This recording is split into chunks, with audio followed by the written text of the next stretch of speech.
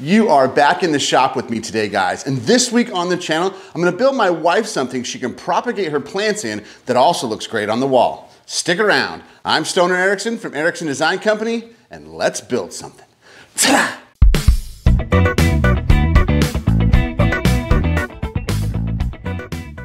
Hopping right into it, I'll grab this step ladder and pull a 2x6x8 off of my wood storage.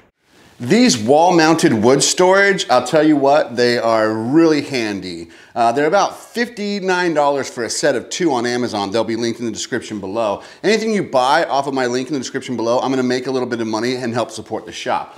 But the only problem that I find with these is that I kind of forget what's up here. So it's nice to see something up here and remember to look up here and use some of this wood that can get left behind up here. They hold about 460 pounds per set, so it's a really great solution to keeping some of my longer stuff up out of the way, but I need to remember that it's up there.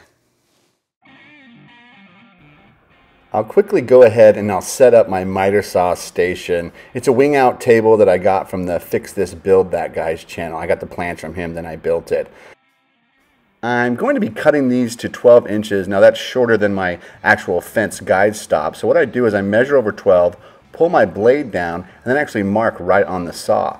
And then as I cut these one by one, I slide them to that line. It's a quick way to make repeatable cuts on my saw.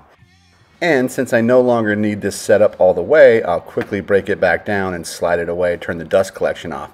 Next, over at my main workbench, I'm going to pre-drill 3 holes, one at the top and 2 on each side of the bottom. This will make it easy for me to attach it to the X-Carve.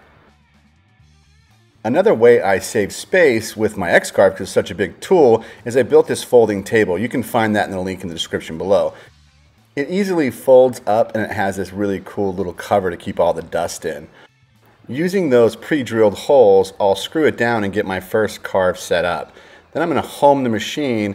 Now I worked on the actual carve time on this. This first one took 1 hour and 18 minutes. That was too long. So I sped up my feed and my speed rates and I got it down to about 36 minutes. So I'm making 7 of these. So you can imagine this is an all day kind of running this machine to its max. It really wasn't a problem for this machine. It was a total carve time of about 6 hours and 40 minutes for all 8 of them. Once it's done carving, I'll pull off the front and I'll slide the enclosure back, and then this is one of my favorite parts, is just cleaning up the dust with my Dust Right dust collection. I can't say enough great things about it. It was one of my dream tools and I'm so glad I got it. I'll check my carve, make sure it's nice and smooth, check my tolerances, and then we'll just carve them and stack them right up. Now at the very end here, I'm going to clean off all of the dust that I can, and then I'm going to fold the actual X-Carve back down. This saves a ton of room in my shop. Now back over at the chop saw, I don't have to wing it out anymore because now I'm down to this smaller footprint, but I did it like a top carve, only about 1/4 inch deep, and so I had a guideline so they're all the same.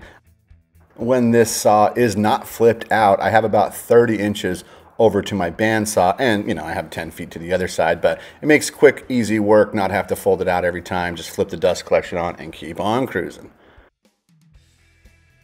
When I mock this up in easel, I left it shy to the left side of the actual carve. So I'm just going to take a chisel and I'm going to knock that 1/16 of an inch right off of it.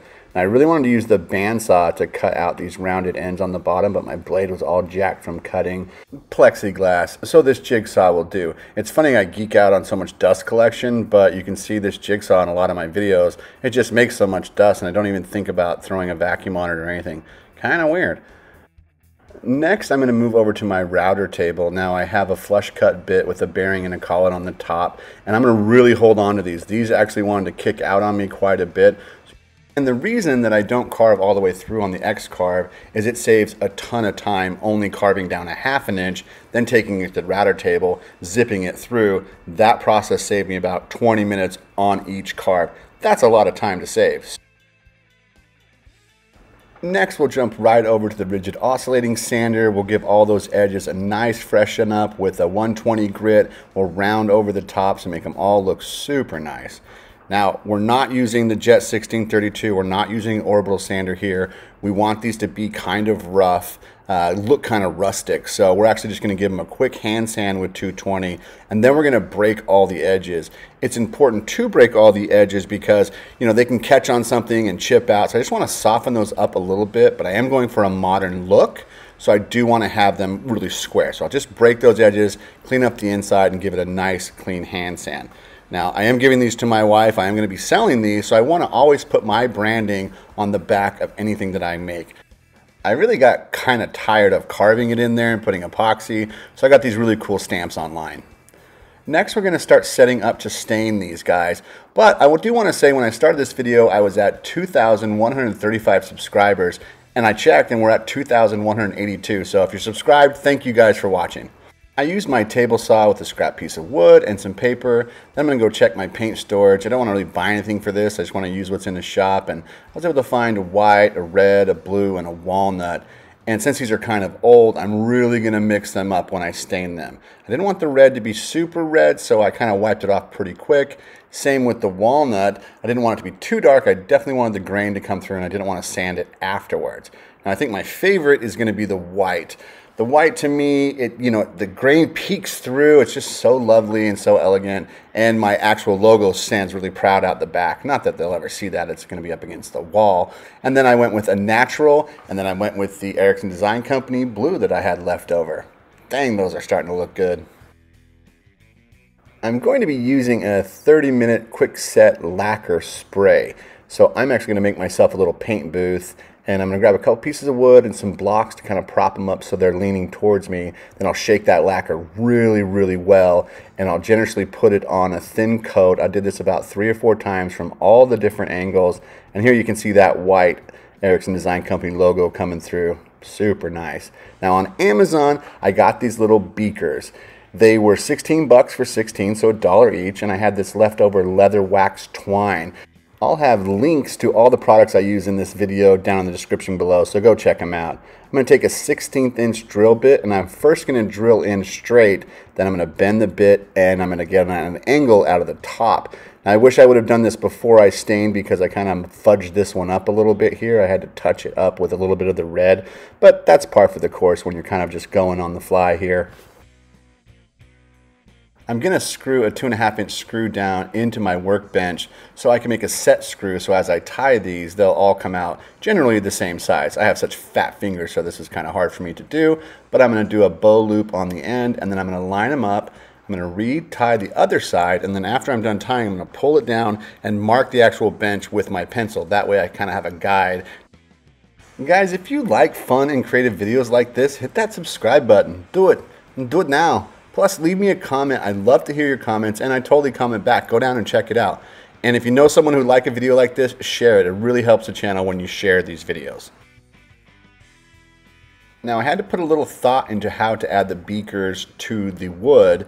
Wood's going to expand and contract, so I thought CA glue would be great.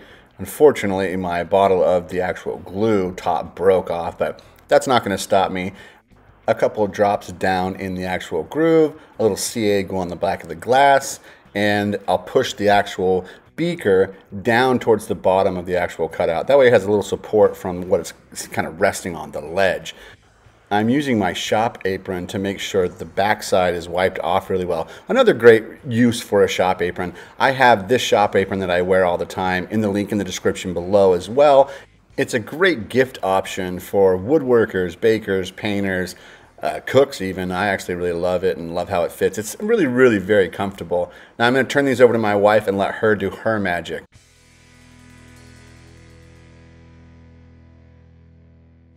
Another fun, creative video coming out of the shop. What a cool project. I mean, idea, design, and build. That's the whole theme of this channel, guys. And if you like fun and creative videos like this, hit the subscribe button. Do it, and do it now. Plus, leave me a comment, guys. I'd love to hear from you, and I'll totally comment back. Thanks for watching once again. I'm Stoner Ericson from Ericson Design Company, and we built something. Ta-da!